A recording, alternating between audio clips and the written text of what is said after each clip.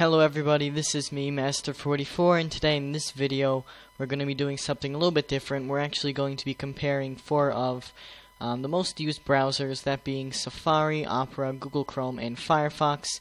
Of course, among these four there would probably also be Internet Explorer, but since I'm on a Mac, I cannot test that because it's not available for Mac.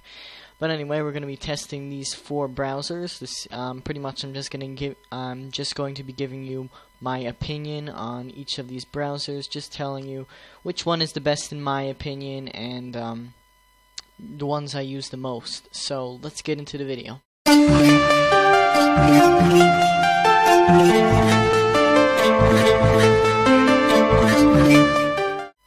So the first web browser we're going to be talking about in this video is Google Chrome. Now Google Chrome obviously was developed by Google in 2010, I believe, and so Google Chrome has always been famous for its speed, its ability to render pages very fast, and I have to say this is probably the web browser that will render your page faster than any other competition, even though other web browsers such as Firefox, Opera, and Safari have gotten much better over the years. But I still believe that Google Chrome is the fastest browser that there is. And as you can see, it is quite customizable. You can add your own themes, you can add like different colors as I did here.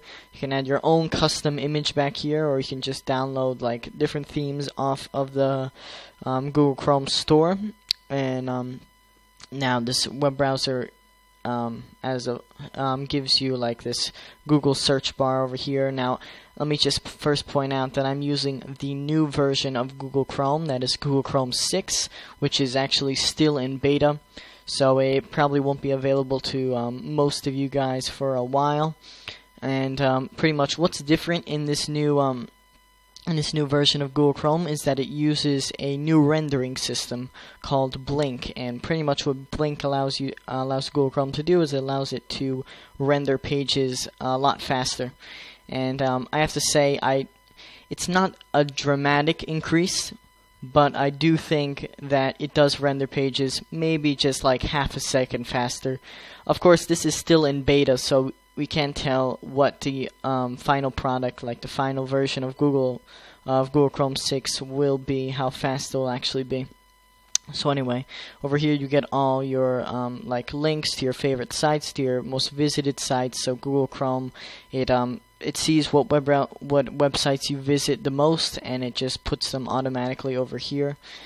And so we're gonna go to apps now. So these are all the apps I have installed.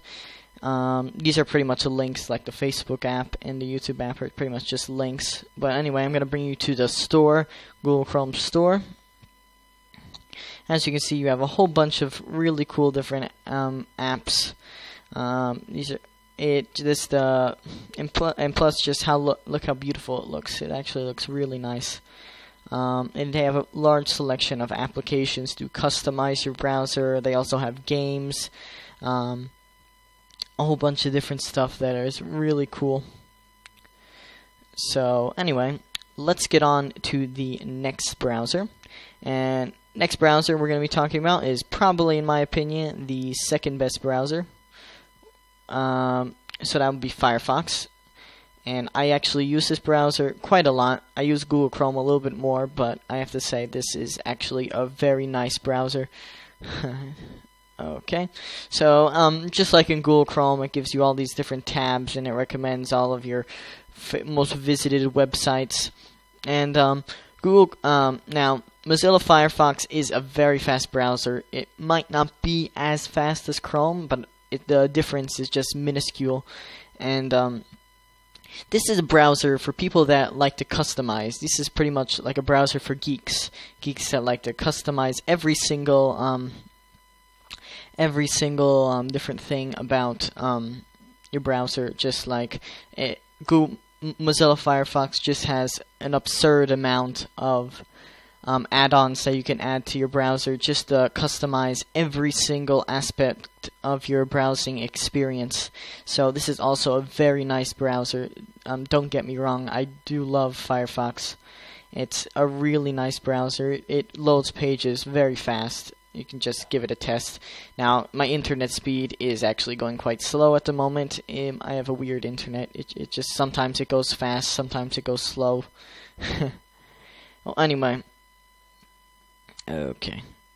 Yeah, well, that really doesn't give you a good impression of how fast Firefox goes, but just because of my internet. But anyway, and also for people that have slow internet speeds, I have to say that Firefox would most likely be the best choice for you because it actually uses the least amount of memory on your computer. So if you have like an old computer that doesn't have that much memory available, you can actually Firefox will be the best web browser that will use like the least amount of memory when you have it running. So the next web browser we're going to be talking about is Opera.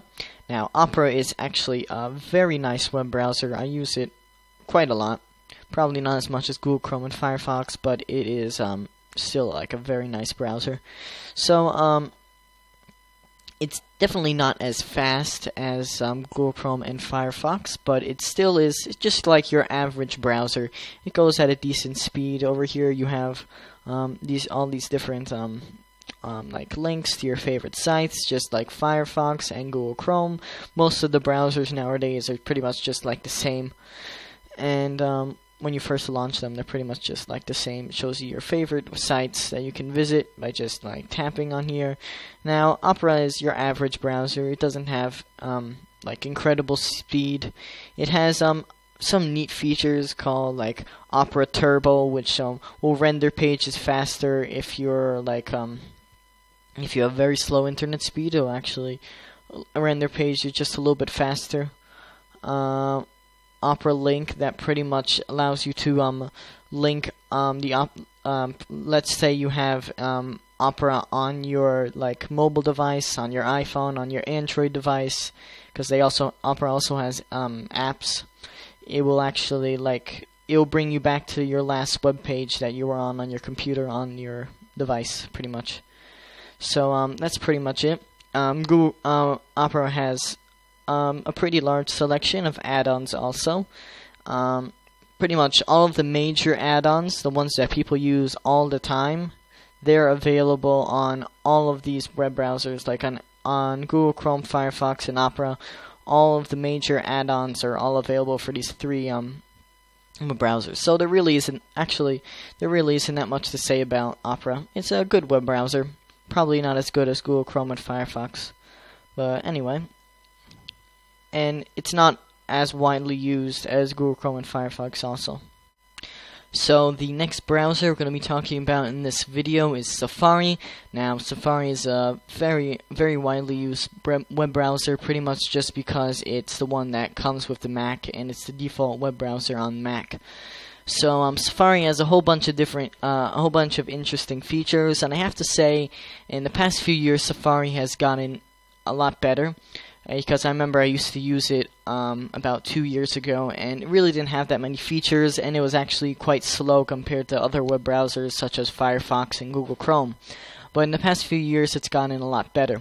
Now, another thing to note is that Safari actually updates every time you update your Mac. So when you buy a new update for your Mac, when you buy Mountain Lion, Safari also gets updated. So that's kind of like a negative, that for updates for Safari you actually have to pay.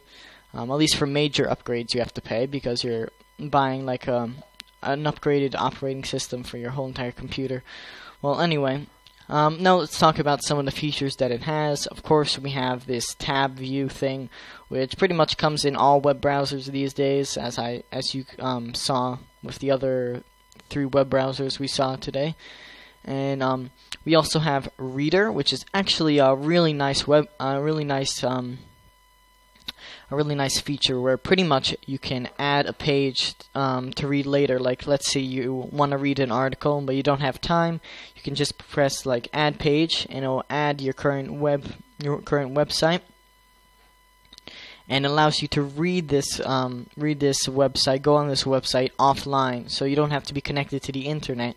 And the best part is that all of your sites that you put in your Reader can automatically be accessed directly from all of your iOS devices, from like Safari on your phone, Safari on the iPad, and all the different iOS devices. And you can, of course, you can clear all pages, you can add a new, and the best thing is these can all be read offline, as I said before, and they're really nice.